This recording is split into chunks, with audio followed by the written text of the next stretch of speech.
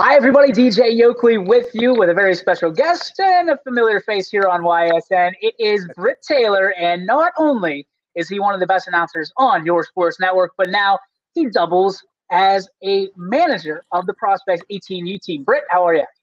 Good. How are you, DJ? I'm doing well, brother. Been a long time. COVID has come and gone, it seems, and now we're ready for baseball. You're a new coach. You've coached this team for a long time at different levels. You step into the 18U role. What challenges do you feel like you're facing? Well, obviously the biggest difference, we had a really good season last year. We ended up winning the league last year as 16U team. But the biggest change, obviously, there's these kids, and I see it every single year. There's huge differences in each age from 15 to 16 to 17 to 18.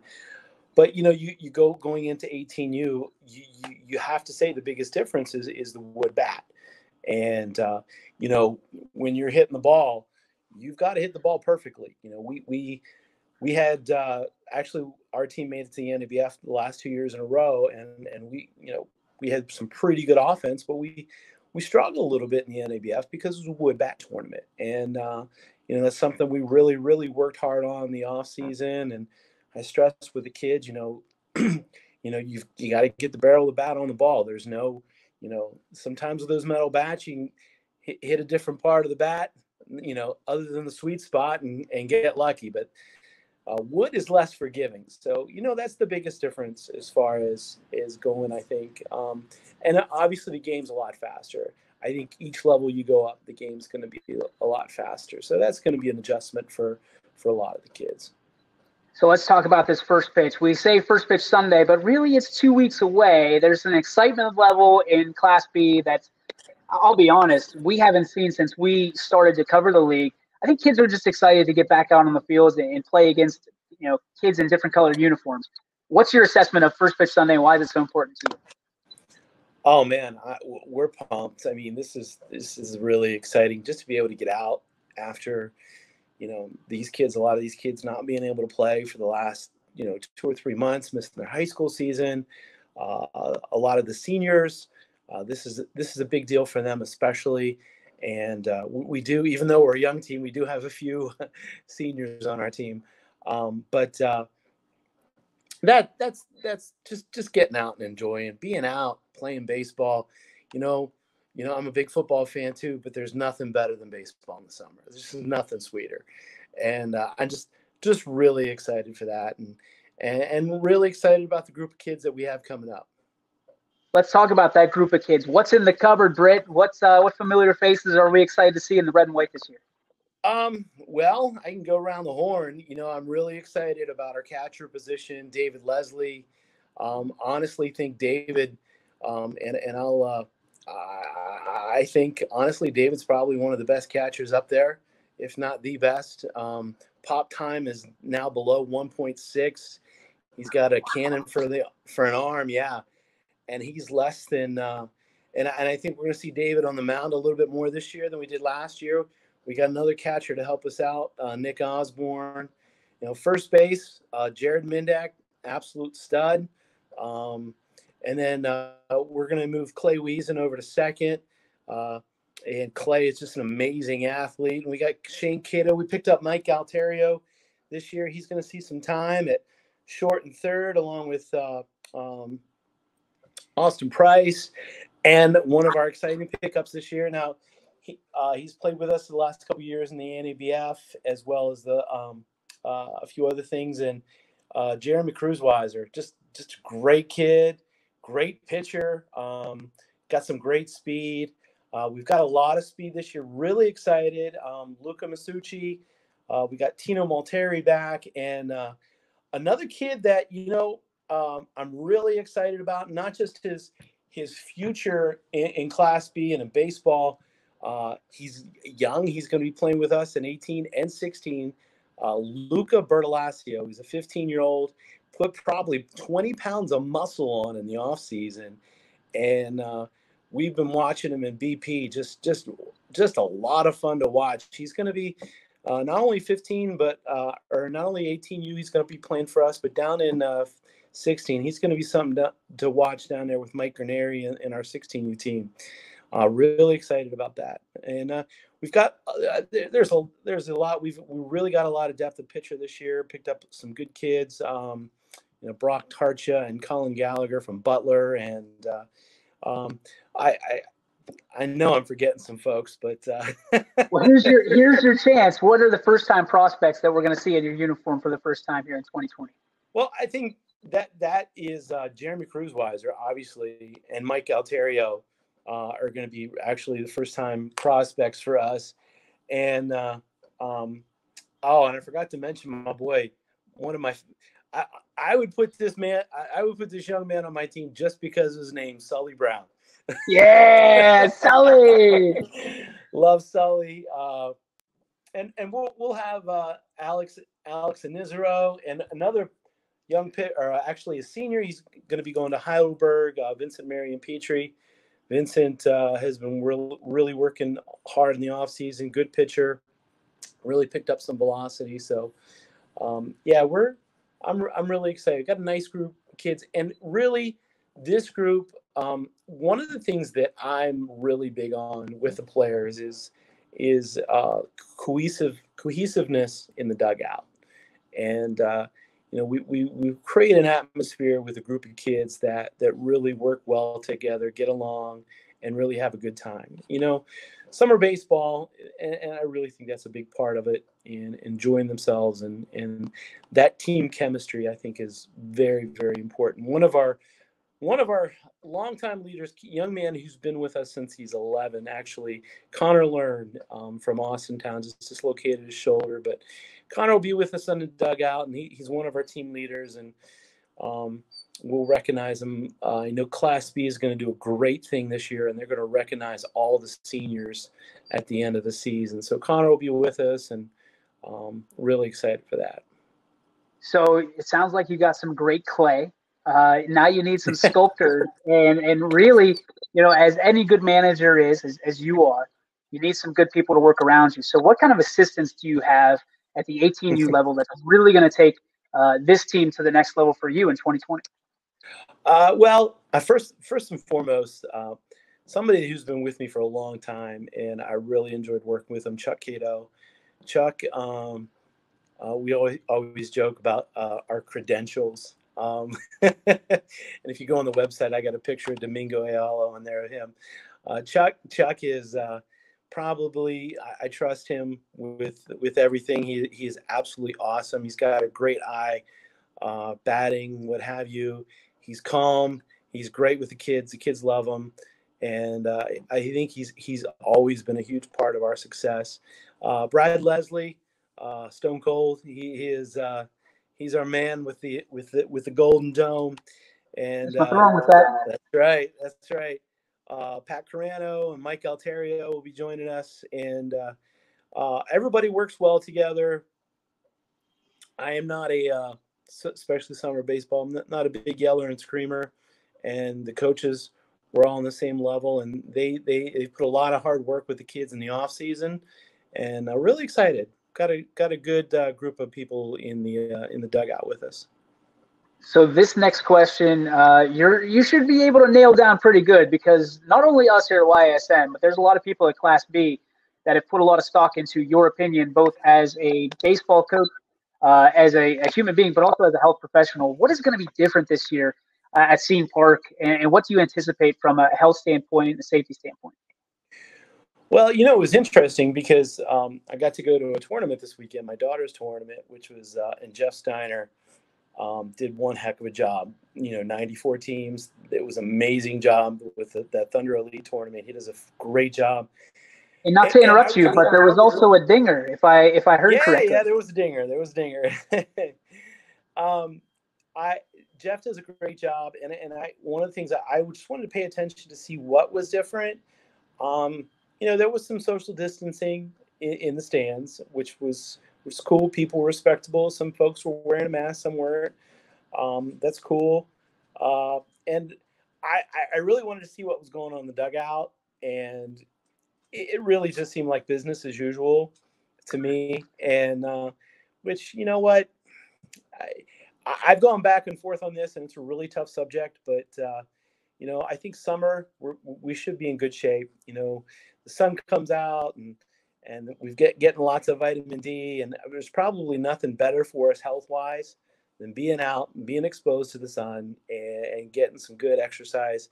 And I think that's a big part. The league is going to be, you know, taking temperatures, and, you know, we're going to be responsible as coaches, making sure that we're keeping things clean in the dugouts, and, you know, being as smart as we can with the kids. And I think there's going to be there's going to be some little things that are different, but I think the kids can usually adapt well.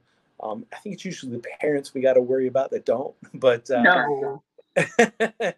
but for the most part, you know, the kids take it in stride, and when it comes down to it, at the end of the day, it's just going to be baseball. So all that being said, let's take the temperature, no pun intended, on the excitement level of your staff, of your guys. How excited are they to just get back on the diamond?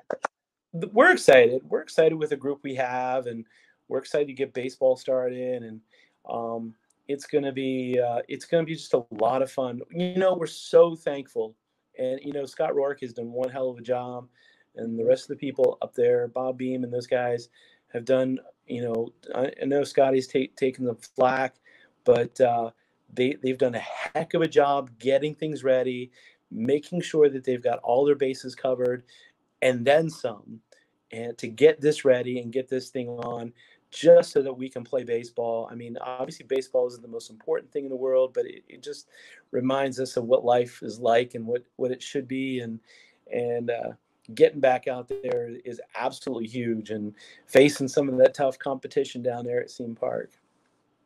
So, Britt, I'm going to preface this by saying you've been to our boot camps for YSN. You know what coach speak sounds like. So this next question, I don't expect any coach speak from you.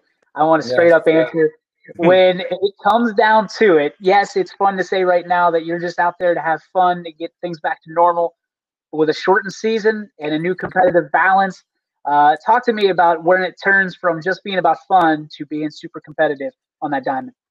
Well, it's going to be super competitive. There's a lot of good teams up there, obviously. You know, Juice always has a good team with Nightline. Dura Edge looks solid, and you know, I think one of the surprise teams up there this year is going to be Whiting. They've got a really good team.